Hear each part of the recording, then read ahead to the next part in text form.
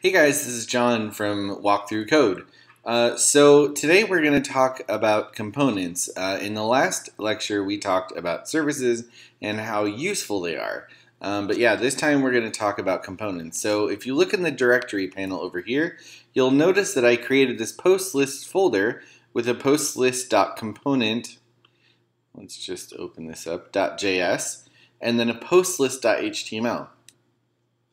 When you start coding with components and stuff, this is kind of the generally accepted way to have your file structure. You could totally do a bunch of controllers and a bunch of services, each in like in your controllers folder and a directives folder and a services folder.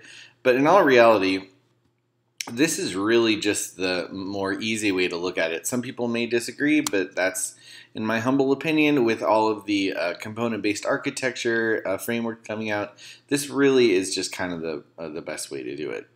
So I took the liberty of going ahead and creating those ahead of time, but let's go ahead and refactor this to make it do exactly what it was doing before, but using a components.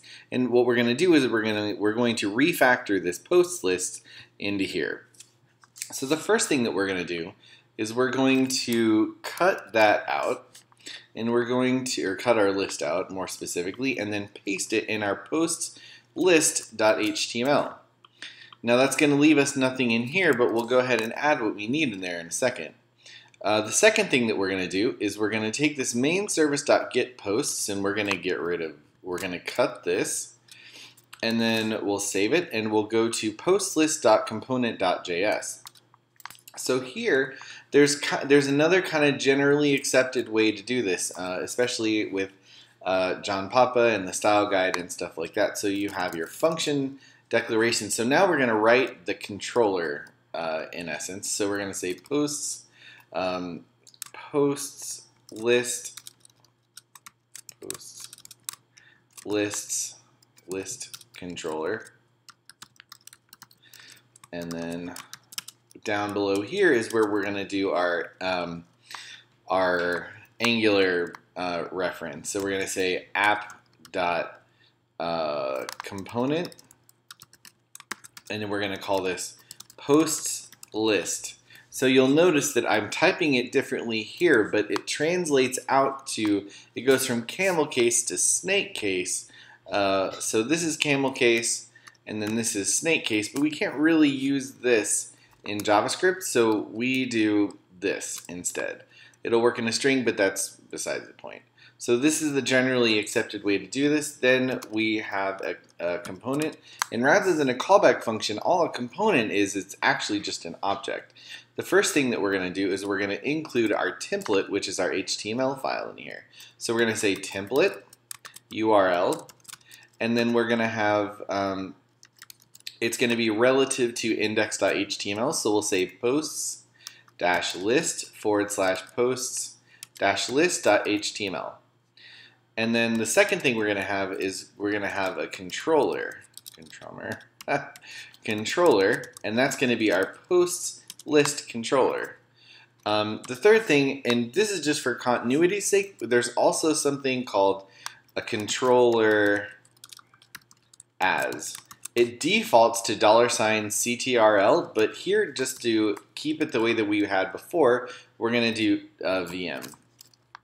So in here, we will have var VM equals this, and then below here, we're going to inject the service. So we'll say main service, so we can get a hold of that HTTP thing, and then we'll copy paste this. And now we have access to all of this stuff. But we're going to hit a snag here in a minute. But let's go back in here, and below this button, let's put our newly created component in there. And to do that, we're going to say posts -list and turn it into an element, which is really cool. So let's go ahead and open index.html. And we're going to see that we don't have anything coming up here, but let's bring up the console. We have no errors in the console, which means that we're missing? Ah, yes. So we have forgotten to put the newly created component in the script tag. So we have to put this posts list component there. So we'll say posts list,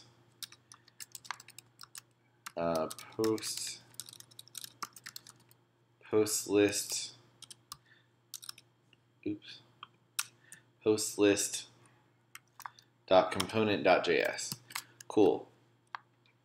And that should fix that. Okay, good. So here's the error that I was looking for. So we have this HTML, XML HTTP request that's saying that cross-origin requests are only supported for protocol schemes. So it's a CORS error here.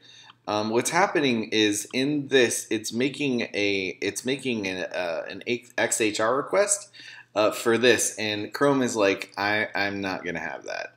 So the best way to do this is through this. There's a couple things you can use. You can use HTTP-server if you have it, live-server.